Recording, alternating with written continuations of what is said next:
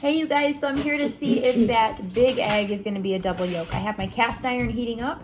This is what I think is going to be a double yolk, and this is what a normal one is. So it's just a little bit bigger, but it feels heavier. And you can see we keep our, let me show you. We keep our eggs here on the counter. So if you know of a kind of a cute way or a fancy way to keep fresh eggs on the counter, something to display them a little nicer, I am open for ideas. I've actually been scrolling through Pinterest and stuff to see if that there is something my husband can build me or something I can buy, but I haven't found anything I really like yet. So if you have any ideas, please let me know. And I'm gonna go ahead and wash our egg here. And I use a Scrub Daddy, I'll show you that too. And I use a Scrub Daddy to clean it off. Let me set this up here for you. And I just use some water, and I scrub it off right before I use it. I don't know who laid this one.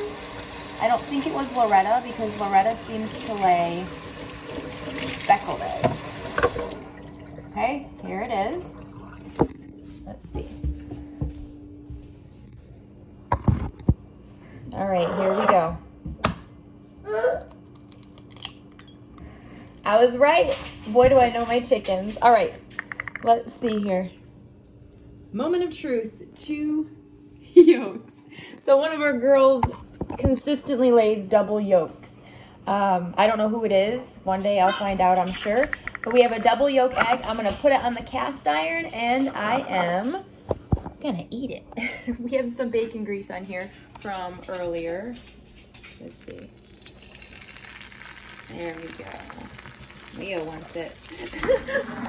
All right, and I'm gonna let that cook here. So there we are. It was a double yolk just like I thought. And the differences between, I would say, store-bought eggs and farm fresh eggs, there's a lot of differences. Not only the taste, the thickness of the shell is another thing. The smell, the texture, there's so many differences. So if you're thinking about getting chickens, and maybe just for the eggs, maybe just for the company, who knows? I mean, go ahead, go for it. As long as, you know, you're allowed to.